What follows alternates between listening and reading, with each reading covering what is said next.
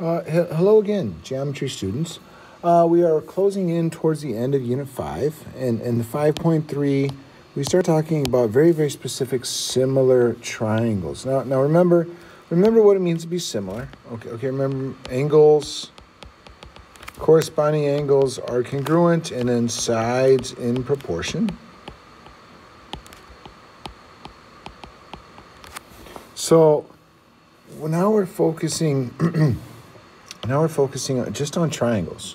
Okay, just on triangles, and I'm afraid that there will be some concepts that will look similar to things we've done in the past, specifically in Unit 3 when we were talking about proofs and proving triangles congruent.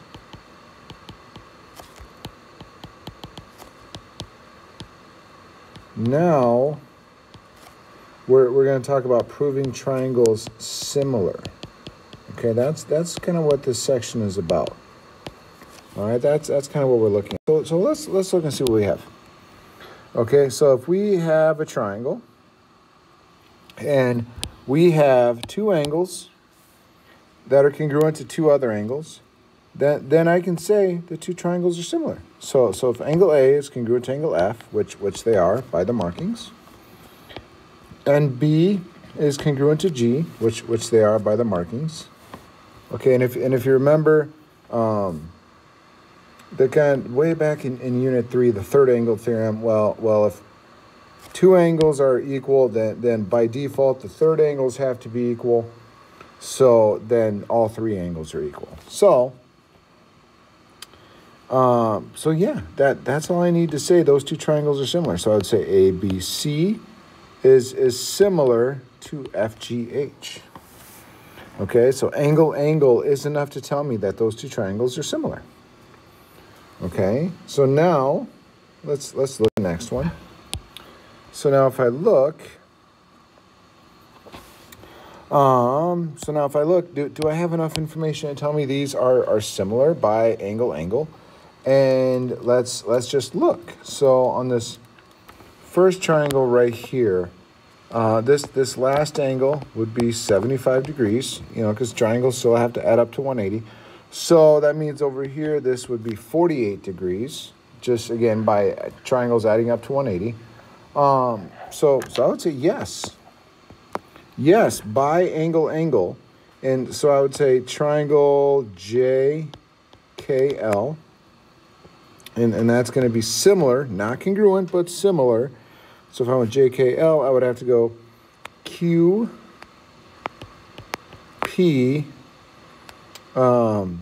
M. That would be my similarity statement right there. That's it. That's all I'm looking at right there. Over here, for B, I'm looking at the fact that these two things are parallel. So I'm going to say, you know what? Because of this, I'm going to say, yeah, this angle X and this angle T are going to be congruent. This goes way back to Unit 2. So if I kind of look at this from this perspective, this is T, this is X. I'm saying like this angle would be congruent to this angle. Those are called alternate interior angles. Okay, so then the second thing I'm going to say is, you know what? These two are vertical, so they have to be equal. And that's enough. That's enough to say, yes, those two triangles are similar, not congruent, but similar. So then I'll say, you know what? RSX, not equal, similar to WST. That's my similarity statement right there. Okay, because I have, two sets of congruent angles.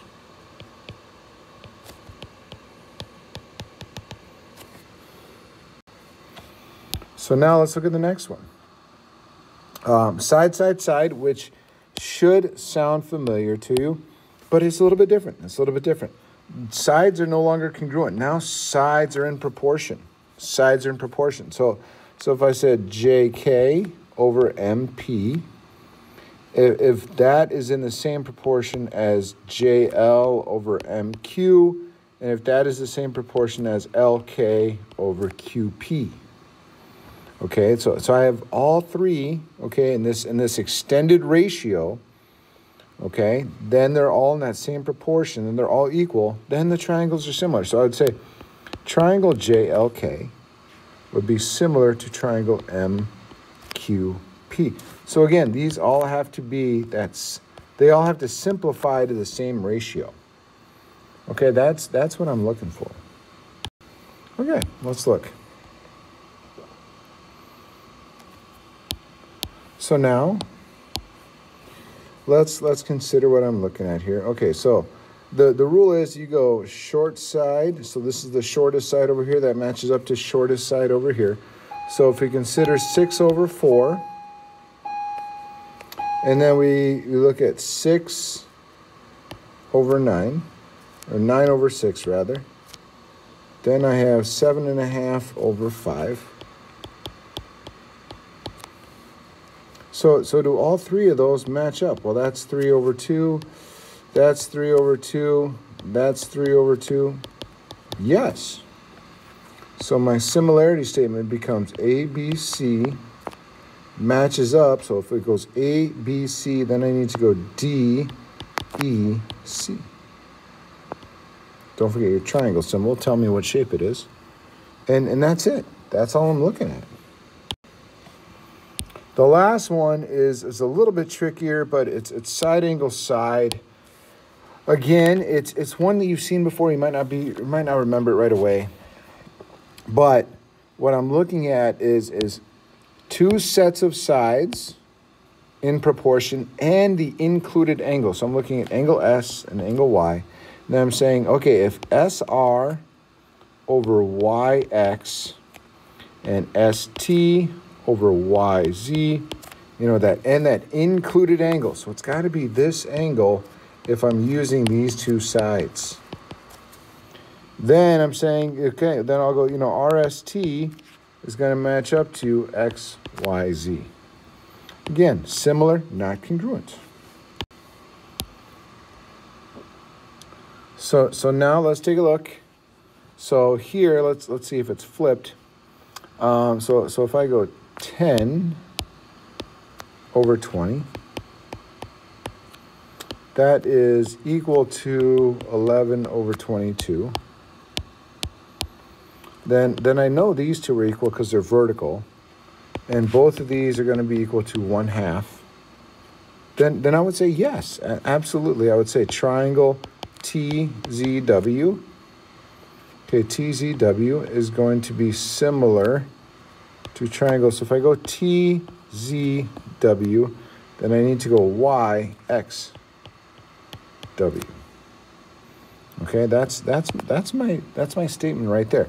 But now be very, very picky. Be very careful about how you write it, because if how you write it, make sure that they correspond. Okay, so T matches up to Y, Z matches up to X, and W matches up to W.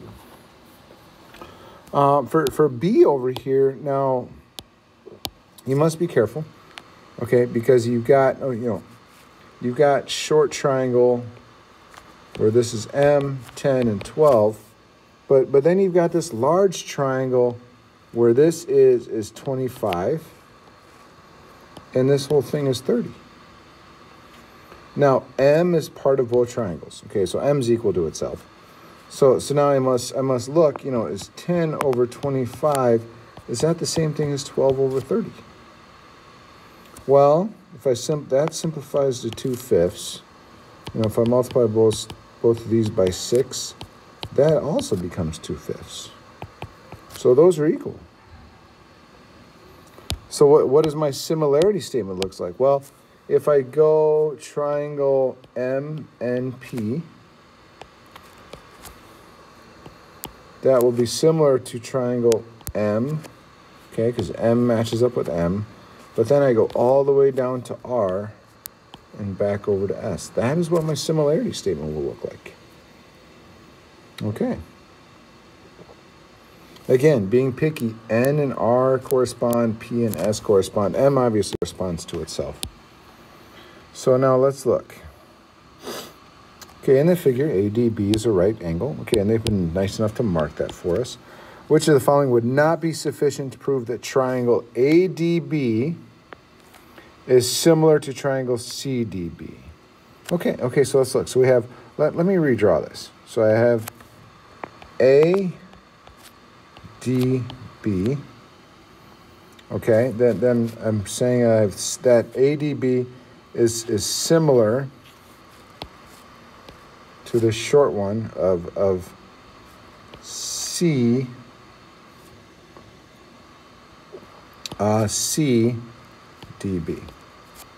Okay, and you know that these are both right angles. Okay, so now let's see what I got. So now they're saying, well, AD over BD. So this one and this one. And then BD over CD. So this one and this one. That would be fine. This would be enough to tell me. That would be a fine answer. But remember, I'm looking for not helpful. Okay, not helpful. So let's keep looking. So if I look at B, AB over BC. So AB over BC. And then BD over CD. Okay, well, now let's look. So I got these two kind of like the long sides, the hypotenuse, and then this side. So, you know, I still don't have an SSA. I don't have side, side, side. They're not equal, they're in proportion. Side, side angle. So I'm going to say it's B. B is the one that doesn't help me. Okay, so here, you know, ABD, you know, if I said these two angles were congruent, then I would be fine. That'd be angle, angle. And this one, all the sides, so yeah, that would definitely be helpful. B is going to be the only one that doesn't help me. It does give me two sides, but that's not enough. You got to tell me more. Okay, so now they tell us these two are parallel. Okay, if that's enough to say if these two are parallel, then the two triangles are for sure similar. Okay, just, you know, like these two are equal, these two are equal. That's enough to tell me they're similar. So a scale factor here, depending on how you write it, I would almost call it 4 over 10. Okay, so you're kind of going from this big triangle to the small triangle. So I would go 4 over 10. But then like 4 over 10 would be equal to x plus 3 over 2x plus 10. So, doing some cross products, okay, and I skipped a step, I distributed. So subtract 8x, subtract 8x, subtract 30, subtract 30, 10, 2x. So I get x equals 5, but they want RQ and QT. So if x equals 5, so then this becomes 5 plus 3. So the RQ is just going to be 8. Yeah, it's just going to be 8.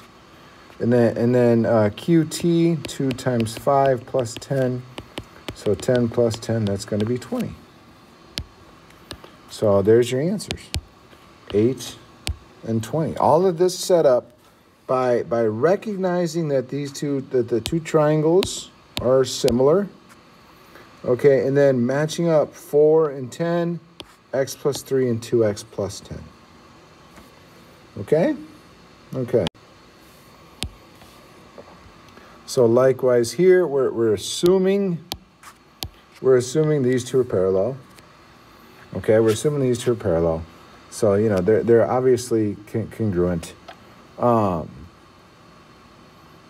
So they want to know the length of the lake. So they have this 40 kind of matches up with y. And then I would say like 50 matches up with 200. Okay, so I'm going to say like 50 matches up with 200. That's going to be equal to 40 over the lake. So easy simplifying. That would be 5y equals 40 times 20. So 40 times 20 should be 800. So now doing some division there, I should get an answer of 160. which on some level I hope makes sense. 160 is that number. Yeah, that tracks. That tracks. Okay. I'm not asking you to do full proofs of these things, but I am asking you to kind of take some time trying to recognize them. So please play around with this, kind of get comfortable with it, then take care of your quizzes, and come to me with any questions. Thank you.